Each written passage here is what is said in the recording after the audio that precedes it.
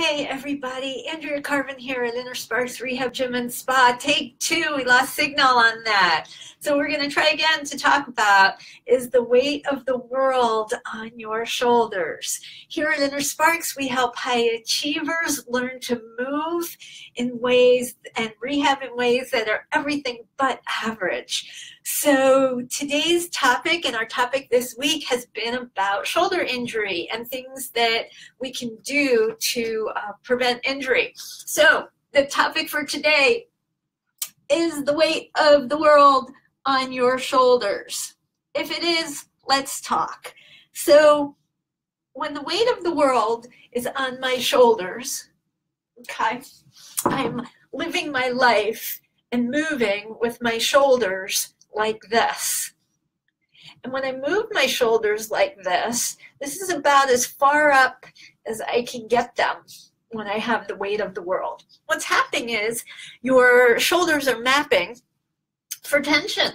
And whether you realize it or not, your thoughts, your worries, your cares are held in places in your body. And the shoulders are, again, a prime topic and target. And when we start to map, remember the weight of the world, so our necks and our shoulders are working together, that kind of map makes for weak shoulders, sore necks, sore shoulders, and decreased range of motion.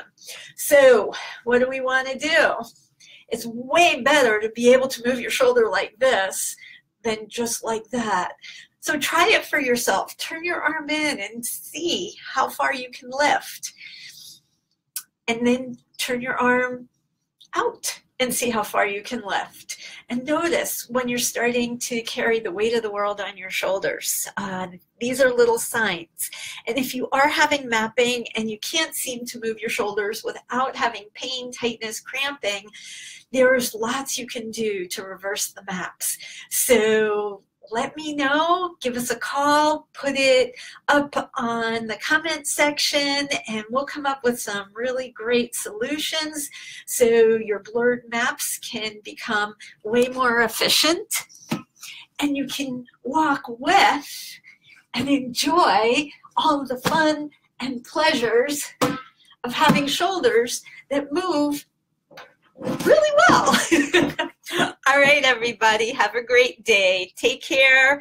Take care of those shoulders. Tomorrow we're going to be talking about shoulders and sleep patterns, so join us.